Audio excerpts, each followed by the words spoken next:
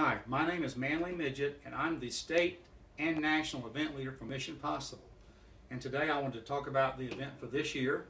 And everything that I talk about today relates to North Carolina. And if we talk about clarifications or exceptions or whatever, they all apply to North Carolina and not the national. So let's start with the event Mission Possible. Here's the object of the event. I've underlined 4 words there that are very important. The students should design, build, test, and document a Rube Goldberg-like device that completes a task through using a series of simple machines. So they should build it and test it, and then I will talk about documenting it later. Do you accept the challenge is the question here. We should play the music now. Dun, dun, dun, dun. Mm-hmm. Now, I want to make one point before we get going. I want to make 2 points about the event.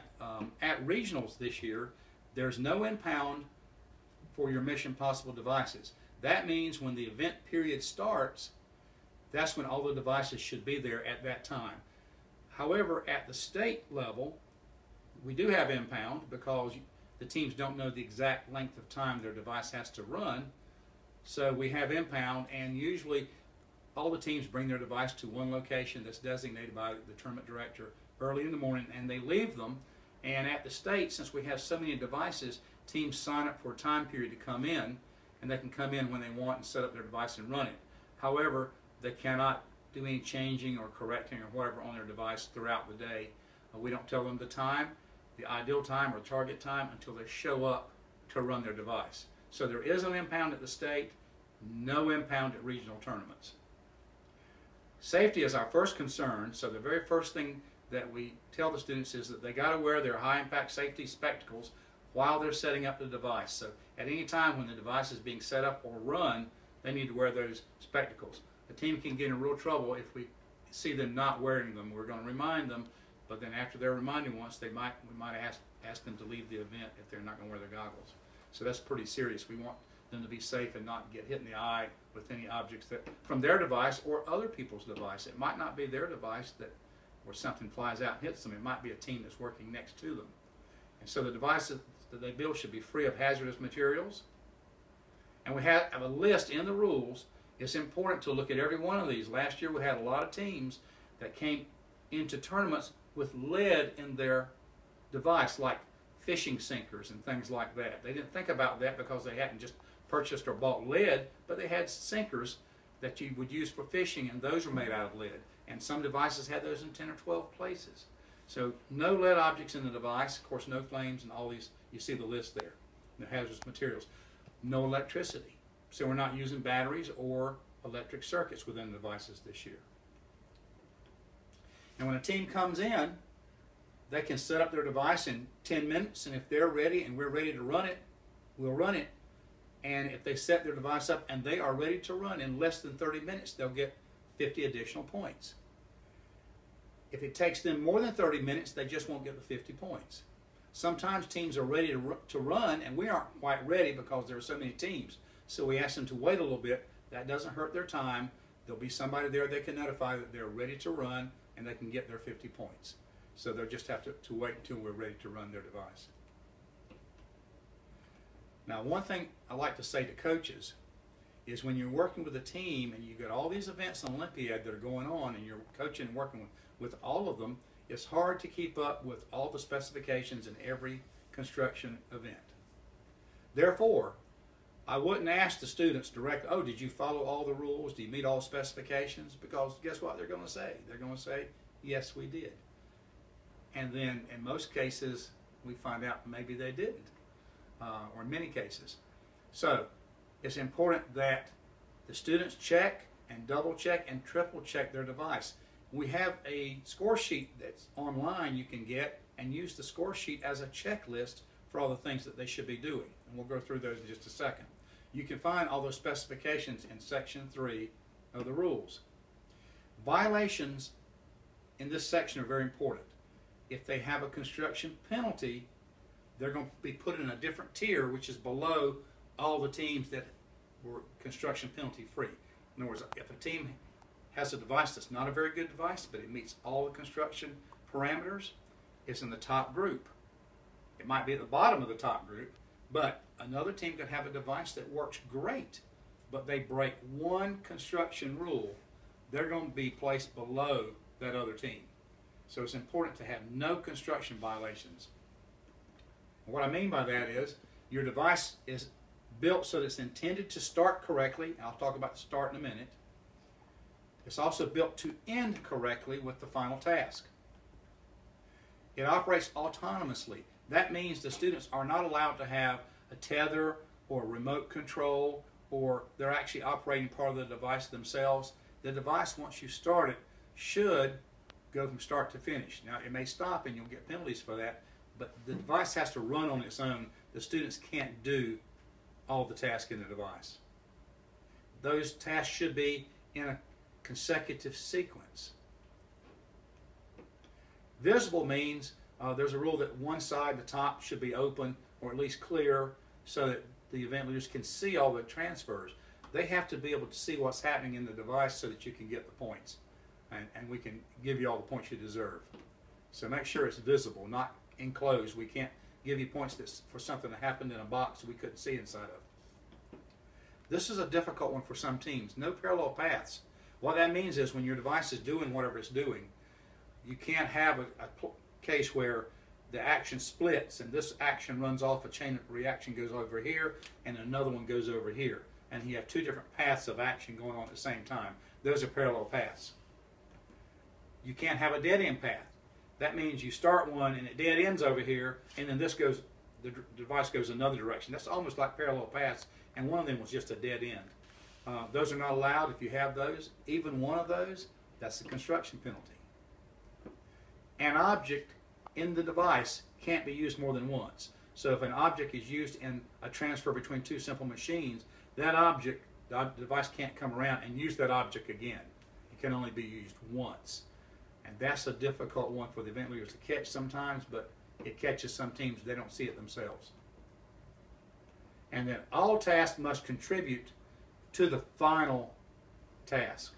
So even if it's a task you don't number and you don't plan to count for points, again, no dead end paths. So everything must contribute to the next one in a sequence. And this year, this is very important, this year, gravity has to be used for the potential energy. When the device starts, the team cannot have springs and things already loaded or anything electrical or it's something wound up that's going to be released later. They can't have any of those things. They cannot have a mouse trap that's been set and ready to go, or rat trap, or anything. There's one spring allowed. The rules say there's one spring allowed, and I'll talk about that spring in a minute. And that's allowed at the start. But there can be no other springs that are cocked and ready to go or wound up or anything like that. Even that spring I'm talking about is not compressed at the beginning of the event. So gravity has to give you all your energy this year. So things in your device are going to be knocked off that fall and pull strings and cause other things to move and operate all the different parts of the device. So gravity is the big thing this year, the energy form used. To start the device correctly will get you 100 points, 100 points, and this year the device starts like a pinball machine. If you can see this picture of a plunger, what the students would do is this plunger, most of this plunger would be really inside the device, but actually this piece counts as part of the device. So we don't measure the device from here, we measure it from the end of the plunger. But this will be attached to the device somehow so that when you pull the plunger back, it compresses the spring, and when you release it, it pushes the plunger back in the device, and that gives it a lot of force to do something. That's the only place you can compress a spring in the device yourself. And even in this case, it's not already compressed to start with. So one of the team members pulls the plunger out, and we say ready, set, go. If they let go of the plunger, we start the clocks, and that's how your device starts. Now the rules say that this plunger must return to, it says within the device, but really its original position. If we measure the end of this plunger as the end of the device, where that red arrow is, if we measure that, and when you let go of it, it should return to that spot. And then you're okay. You'll get your 100 points. If this plunger starts the next action, if you pull this plunger, nothing happens, and the team member has to go inside and start the next action, then the team will not get the 100 points. This plunger has to start the next action after it's released. Okay, in this case, size does count. The device must get through doors. If you build a really big device, you can't get through the door or get it in the car, you're going to have a problem putting it back together. Also this year, the dimensions are 60 by 60 by 60, and if one dimension is greater than 60, there'll be a 25-point penalty. If two are bigger, there's 25 more points. If the third one's larger also, that would be 25 more points. So there could be 75 penalty points if the device is oversized all three directions. Some teams build their device exactly 60 by 60 by 60, and then something expands in the humidity or whatever, or moves, or they don't measure the bolts on the back of the board, which do count, and if we find out it's more than 60, then they get penalized. So we suggest that you build the device so that you know 100% true that it's less than 60 centimeters in every dimension. And for each full centimeter that the device is shorter or smaller than 60 in one dimension, you get a point per centimeter. Or in this case, it says 1/10 of a point for 1/10 of a centimeter that is smaller. It's easier to think of that as like 1 point per meter, and we measure it in, per centimeter, and we measure it in millimeters.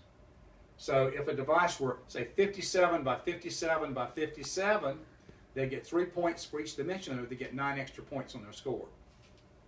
We've had some devices last year that were only 15 or 20 centimeters in one dimension. So they got like 45 points right there just for having a small size. Remember that dowel rods and bolts and things sticking out the back of the device are measured. So it's the complete measurement. The plunger is out on one side. We measure from the end of the plunger to the far end of the device.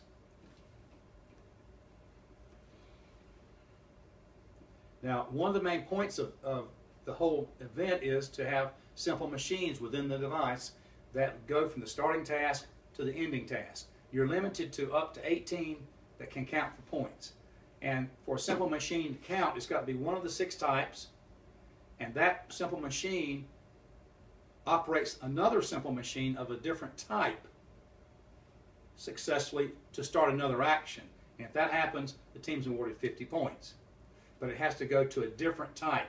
And we count the points for the first one. So if it's lever to pulley, you get 50 points for the lever.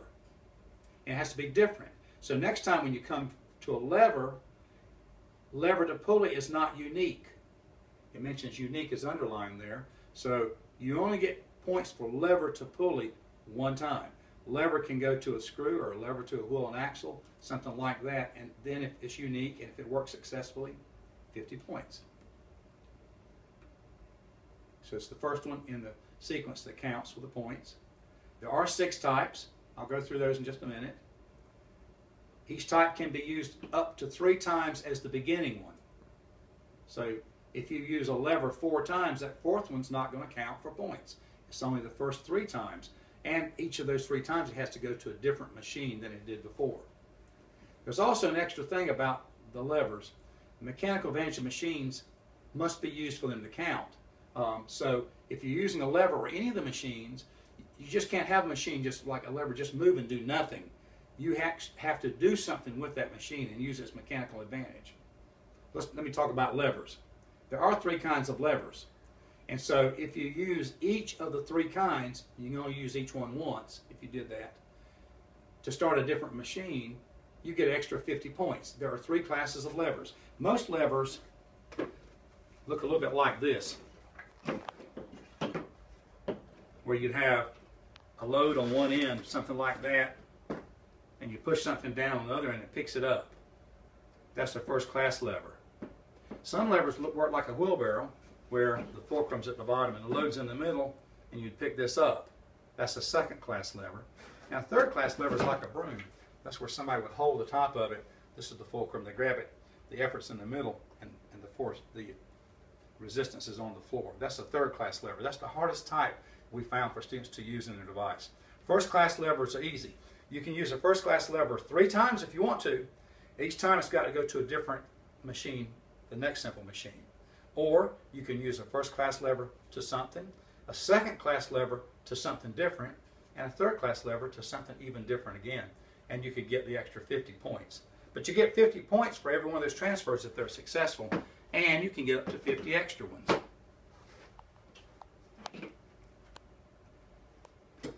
Okay, pulleys. I got just a drawing of a pulley here. I'm not going to string some pulleys today, but I want to point out the pulley that I'm showing you here would not count. It's a simple pulley, the simplest. You got a load here, and here's the effort. Somebody pulls it, or maybe something falls and pulls this down, and this goes up.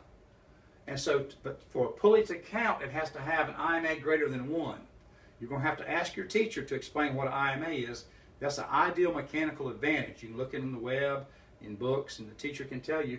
But a single wheel pulley is not going to have IMA. This IMA is 1, exactly 1. It has to be greater than 1. So you're going to have multiple wheels, and they're going to have to be strung so that they have a mechanical advantage greater than 1. That means if I pull something 5 pounds worth, I could pick up something heavier than 5 pounds. So you'll have to explore and learn what IMA is. Also, the object that's lifted has to be lifted at least 10 centimeters vertically to count. So if you're lifting and it only goes 5 and it trips the next machine but continues going, that won't count. It has to go at least 10 and then start the action of the next machine. So keep that in mind. We had a lot of levers, a lot of pulleys last year that it started, it went about halfway, started something else, but then kept moving, and students wanted to credit that it moved 10. It has to move 10 centimeters, lift something, before that something starts the next action. So it's before the object initiates the next action. Now, inclined planes, I got kind of a, I can use the same stick here for a simple one, but an object has to be pushed or pulled. It can be pushed or pulled up an inclined plane. Up an inclined plane. Something going down the inclined plane doesn't count. But what most teams do is have a string here and something falls that's been knocked off earlier, and it has a string with a little wheel here, and it falls, and the string's attached to this mass, and it pulls the mass up the inclined plane.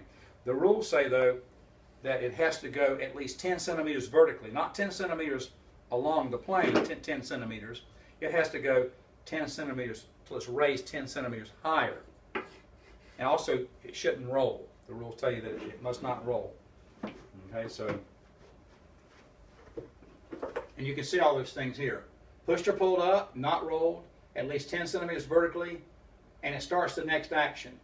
Also, the rules say it has to be continuous, and the inclined plane itself must be stationary. So it's not like you can have the object here and move the plane. You got to move the object. Okay.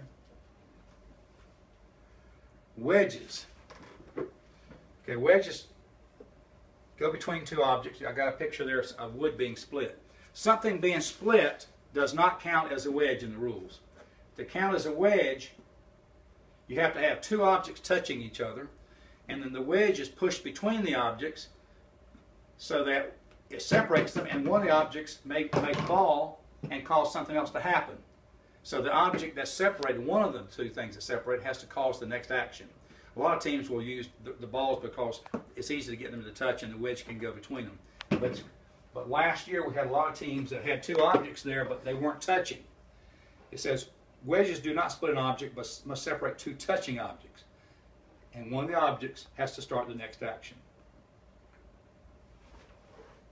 Another form of simple machines would be a screw. And the main requirement here is the screw must turn 2 full rotations to operate the next task. So what happens oftentimes, teams use something that looks like this. They might have a nut or something that's in a permanently fastened position, and they have a screw here, and they might have something wound around here that will turn this screw. And it has to turn 2 full rotations. So they mark it, the rules say it must be marked, so that we can see that it goes at least 2 full rotations. And it goes 2 full rotations, and as it does, it advances, and this, by virtue of it being screwed in, it hits something and knocks something off that continues the next action. So it has to be turned 2 full rotations at least. It can be turned more, advance, cause the next action. So that's a screw. This is the one that was most difficult last year for students, was the wheel and axle. A simple car rolling up an inclined plane that doesn't count. It doesn't count for two. You can't count two simple machines for the same action. So this could not be an inclined plane and a wheel and axle. Plus, something rolling up an inclined plane, let's say you didn't want to count the plane, it can't count as a wheel and axle because these wheels just turn freely. The axle has to do something. It just rolling up and down doesn't count. So it's like the picture there. The picture can be very helpful. It's like people used to pick up a bucket in a well. But you see here where if somebody had a string on the wheel and they pull the string, it makes the wheel turn. The axle turns at the same time. There's a string wound around the axle. So they pull this one, it turns, makes this turn at the same time, and when you pull this down, this one winds up and picks the load up. So for a wheel and axle to count, you have to either, the machine has to operate the wheel, which makes the axle do something, or operates the axle, which makes the wheel do something. And by virtue of the force that operates the first one, like the wheel, then the axle has to use a force to lift something. Or if you operate the axle, the wheel would have to exert a force to lift something. Just spinning freely doesn't count. We actually had teams last year that had something, a wheel, looked like a wheel and axle just spinning freely. It didn't count as operation. It has to lift something at least 10 centimeters before that object that's been lifted starts the next action. So it's the object that starts the next action. Now, before you go to the competition, you'll need to make a transfer sequence list. Some teams overlooked this last year and they got to the competition. They did not have this list. Look, just having the list, you get 25 points for each of these things. If you give the list to the tournament director, they'll tell you usually they bring the list at the beginning of the event. Even at the state, that's the case. We want to see that list. When you bring your device in, it's impounded at the state. You bring your list then. At regionals, it's not impounded, so when you come to the event, you bring your list. 25 points. If the list is in the correct format, and there's a format on the web, 25 points. If it's accurately intended, now something might not work, but if we look at it and it says what your device looks like it was built to do, 25 more points. Then if you number the steps on the list and they match numbers you put on things in the device so we can follow the action, 25 more points. So a team can get automatically 100 points for doing these things with their list. That list is pretty important, and we need to be able to read that list. Now, the final task, after all these machines have operated, you could have 18. Not many teams had 18 last year. You might have 2 or 3, but I encourage you to have as many as you can, but you should at least have 2 or 3. So you have 2 or 3 transfers or more. Then last thing you're going to do this year is raise a flag. Okay, the flag must be like a mailbox flag. Now, it shouldn't be a mailbox flag because a mailbox flag is usually plastic or metal. But there are 10 requirements. You'll get 250 points, but you need to make a checklist and do all these things. It must be like a mailbox flag. It must be at least 50 square centimeters, the flag part. This one's about 80. When you start the device, it must end up entirely above the device. Like if this is the top of the device here, at the ending, that entire flag must be above the device. This would not count. If this is the top, let's use this board here. If this board were the top of the device and the flag does this, that doesn't count. It only counts if that entire flag is above the top of the device at the end. It could do that and stop. It doesn't have to be completely like this, but it's got to clear the device. I'll talk about it stopping in a minute. But it's got to clear the device entirely above it. That's another requirement. It must start completely in the device. The whole flag and pole and everything must be completely in the device and must be below the top of the device. The flag itself must be made of rigid cardboard. This is just a piece of corrugated cardboard cut from a box. No bends or folds, so it can't unfold itself. Just a flat piece of rigid corrugated cardboard. Now this one doesn't have it, but it should clearly have the name of the team, which will be your school, and the team number. Should be on the flag clearly. And the pole, it does say that when you start the device, the pole must start parallel to the ground.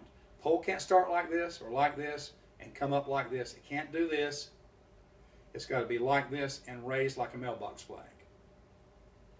And the flag has to be easily removable so that we can measure it. This one comes off very easily. It doesn't fall off, but it's easily removable. The flag comes right off the pole.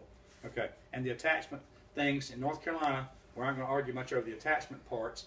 We're going to look at the piece of cardboard and be able to measure it, and you can have whatever you have, string or tape or fabric or whatever wrapped around so that it stays on the pole. It should be easily detachable, okay, like this one is. If you do that, you get 250 points. So think about it. If a team starts right and ends right, that's 100 plus 250, 350. They've got three machines, that's another 150, so we get a lot of points there. Now timing. We start the stopwatches when the plunger's released. So you pull the plunger, we say ready, set, go, we start the clocks. The clock stops when the flag stops moving. Or when 60, it says, or 180 seconds is reached. Here's what that means. Let's say we've had some devices that do this and it's not made it yet, and it stops. We have to wait. It might continue. We have to wait till up to 180 seconds. You'll see why in just a few minutes. That's our upper time limit. But I usually ask the teams, how does your flag raise? Does it do like this? Is it quick or slow, or does it go up like this? Does it go completely up? But once it clears, they're good now to get the points, and it's got to stop. Once it stops moving, we stop the watches. But once it clears it, we're okay. But if it keeps moving, it says we do it till it stops. If it never stops and it's still going 180 seconds, we're going to have to talk about whether it's a task completion or not. They pretty much completed the task, but they lost all their time points. So the ideal thing would be for it to go up and stop at 60 seconds. Because you get 2 points for each second the device operates. All regional tournaments, the ideal or target time this year is 60 seconds. That means from when you let the plunger go until when the flag stops, ideally that would be 60 seconds.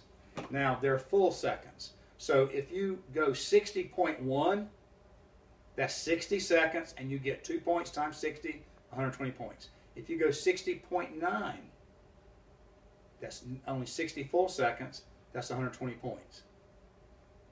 If you go 59.9, that's 59 seconds, that's 118 points. So it's for each full second up. You got to go over 60, but not to 61, because once you go 61, you lose 1 point for each full second. And that's why we go to 180 seconds. You get 60 seconds for it to go and stop, get 120 points.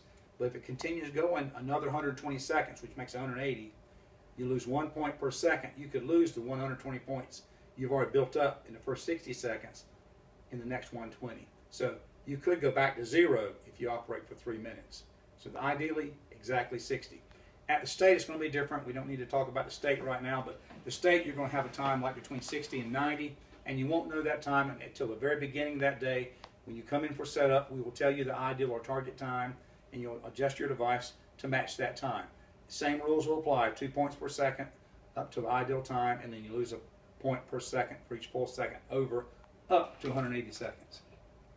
Now, there's one important rule I need to mention. Here's the device, here's the flag. Let's say that your flag's in there, it's not been operated yet. Now, whatever makes that flag operate, the action that makes this happen, you are not allowed to touch that. It says in the rules that you cannot have an action that directly leads to task completion. So you can't touch the action that makes that flag raise. If you do, we're going to assume you didn't touch it and it never raised, and you'll lose all your time points. And you won't get task completion.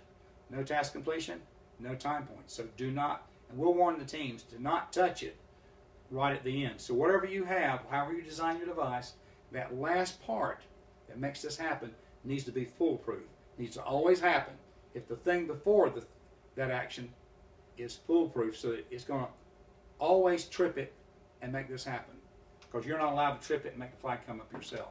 So make sure that last part works, because it's a lot of points will be lost if it does not. Penalties. I've already talked about if your device exceeds 60 centimeters in any one of the 3 dimensions, that's 25 points. So you can get 25 for each dimension, or 75 points total. I just now mentioned 1 point for each full second over the ideal time. You could lose up to 120 points that way at regionals. If while this is running, something flies out of the device, or the balls that got separated and one of them rolls across the floor outside the device, it's a one-time 50-point penalty. So if a ball rolls out over here and one rolls out over there, you still only get one 50-point penalty. Touching is worth 15 points. Let me explain what that is.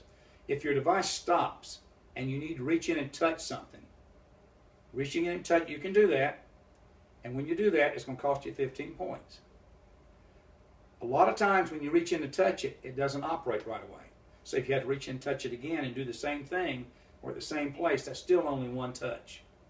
We have to do it. Sometimes we've seen teams jump in 2 or 3 times to get it right. That's one touch. However, if the machine operates a little bit and then stops again and you have to touch it, that's a second touch or 2 touches. That would be another 15-point penalty. Okay, so you really want to not touch it if you can help it. And remember, you can't touch the step that makes the flag raise at the very end. And when you touch it, if you actually operate one of the machines that was going to score points, you're going to lose that action. You're going to lose that 50 points because you did it yourself. Now sometimes you touch something that's not part of one of the transfers, and that's fine. It might be a transfer you didn't plan to count for points. You get a 15-point penalty, but you don't lose any more than that, except time's running. Now, why do we call it Mission Possible? Because it can be done. Mission Possible because it can be done.